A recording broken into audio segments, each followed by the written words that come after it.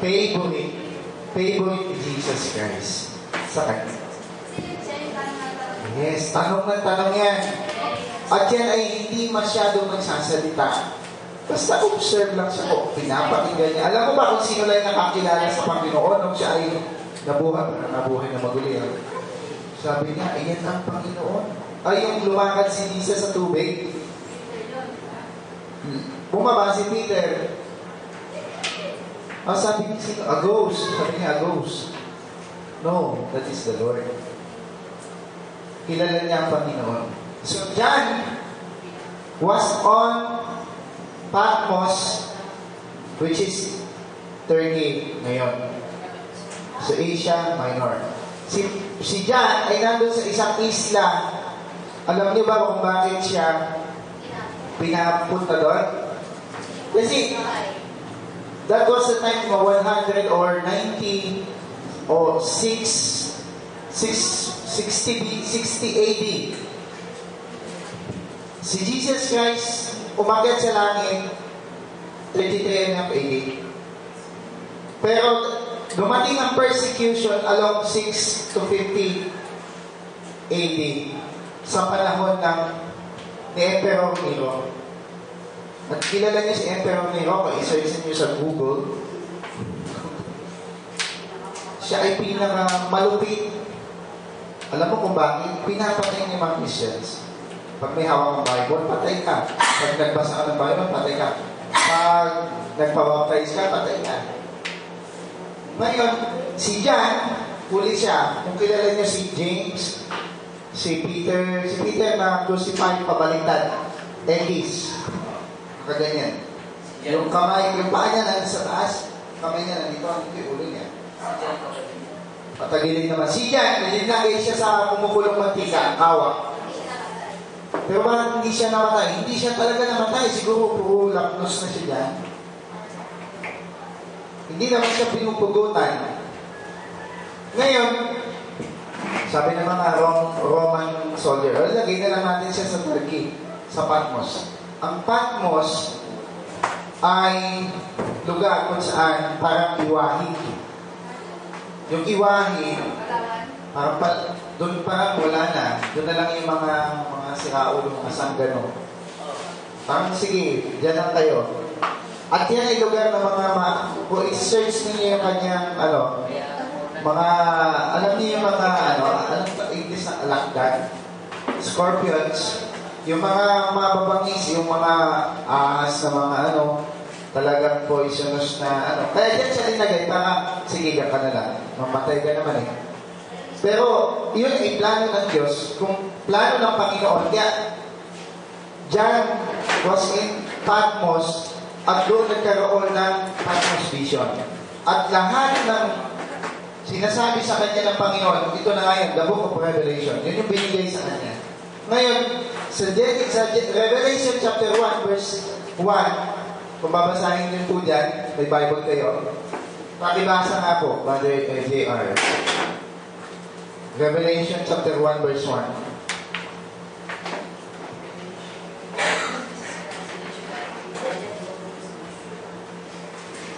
Revelation chapter 1, verse 1. Maganda yan.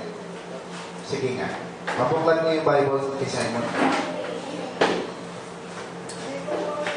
Pagkatapos nito, pwede tayo mag-testimony. Then, tayo ay magsimula na sa Lord. Pakibasa po.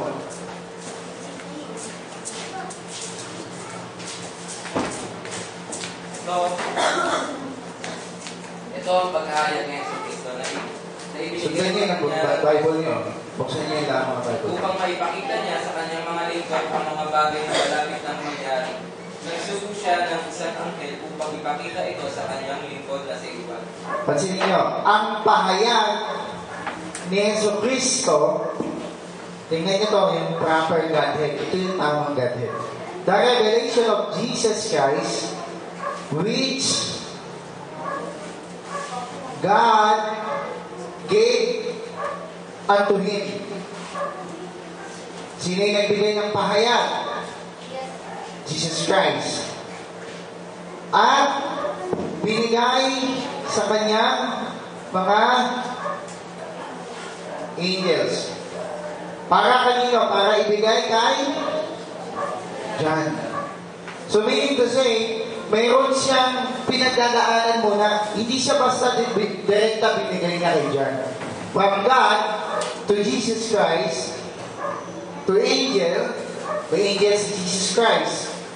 Then yung angel, binigay kay John. Okay, pansinin niyo bakit book of Revelation? The book of Revelation. Parang hirap niya maintindihan. Maraming mga denomination, hindi nila tinatouch yung book of Revelation kasi sabi nila parang magkakamali ka ng mga interpretation din Pero salamat sa Diyos dahil may mga manggagawa, fivefold ministry na nagpahayag nito para maunawaan natin. Pansinin nyo, ang ibig sabihin ng Revelation means, sulat ko lang dito sa Greek, ilagay ko, Apokalupsis. Ang ibig sabihin niyan, unveiling. Sulat niya dyan. Ang ibig sabihin ng Revelation means unveiling. Ang ibig sabihin ng unveiling sa Tagalog, ito yan. Bukas. Meaning to say, pag nabuksan ang inyong kaisipan sa isang bagay na pahayag sa inyo, that is revelation. Halimbawa, hindi mo alam yun. Biglang na-enlighten ka, nabuksan ka dyan. Aba, that's revelation ng Diyos na binigay sa inyo. From God to Jesus Christ, angels, to John, as binigay sa inyo mga believers. Pansinin nyo, si John, sabi niya, right? Sumulat si John. Hindi ba siya nag-take note, nag-scribe? Pagbukas kayo ng Bible nyo. Mag-scribe kayo. Si John na apostol, nag-scribe. At wala kayong gana minsan mag-scribe. Ang Diyos, si Kristo mismo nagpasulat. Isulat mo ang nakikita mo. At isend mo saan? 7 churches. Saan yung talataan? Revelation chapter 1 verse 11. Pakibasa niyo. Sister Amy, wala kang Bible. Buksan yung Bible mo. Buksan yung Bible niyo lahat. Kunti na lang to.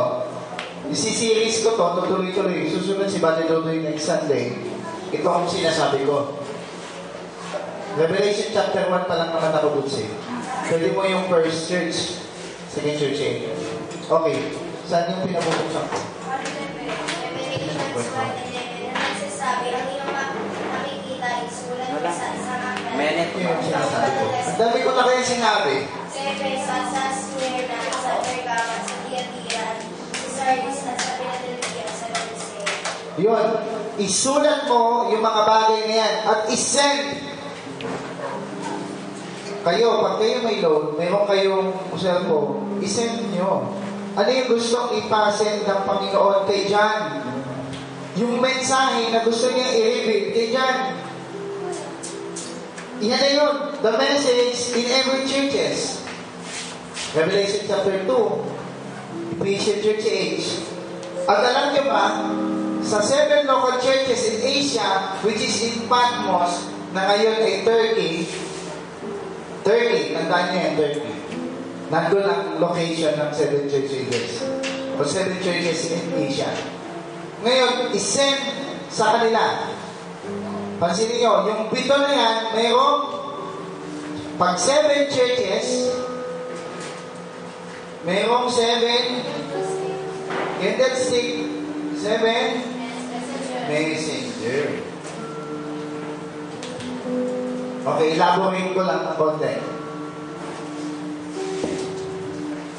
Pag sinabi mong messenger, ano ibig sabihin? Ilagay ko lang dito. Pag sinabi mo mong angel, ano ibig sabihin ng angel? Agilus.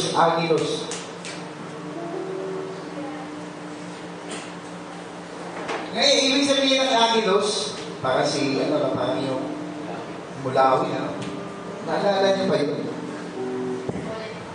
Ako paano? Ibig sabihin yun, sent one.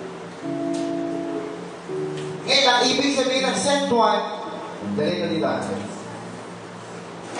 So, let's go. Yung sinasabi ko, maganda yan. Apostles. So, ngayon, pag sinabi mong sent one, Agilos means messenger. The messenger is the one who sent. Ngayon, apostles din ang meaning niya. So, hindi lang apostles, even pastors, teachers, evangelists, prophet, lahat yan ay angel, messenger sa 7 churches. So ngayon, mayroong manggagawa doon sa 7 local churches na gusto ng Panginoon, ng Diyos, ng Panginoong Isus, sisulat para isend sa kanila. Para i-admonish at pagpapalakas sa kanila. May review, tandaan nyo, ang 7 churches na yan, may kanya-kanya condition. At yan, condition na yan, naiintindihan yung condition, terms and condition, parang condition ng kalagayan, parang yung condition mo ngayon, ano ang condition mo ngayon? Are you lukewarm or zealous? Okay, isa-isa natin. Ang ibig sabihin, tandaan nyo, ang condition ng churches, yung isisend sa kanila, para sa kanila, na para sa local churches, sasabihin ng Panginoon. Tandaan nyo, may rebuke yan. May rebuke, admonition, ano pa? Encouragement, nandun na yan.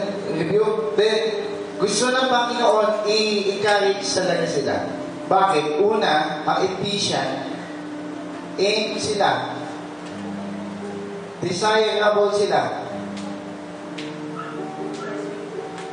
Persevere sila. Pero later on, they become relax. Galing mo na lang yan. Relax na. So that is the condition of Ephesian church age. Hindi church age pa. Local church in Turkey, in Asia Minor. Hindi pa ages. Next week, siguro may share ni Brother Dude, bakit naging ages? Hindi siya tinawag na ages, 7 churches in Asia lang, pero naging 7 church ages.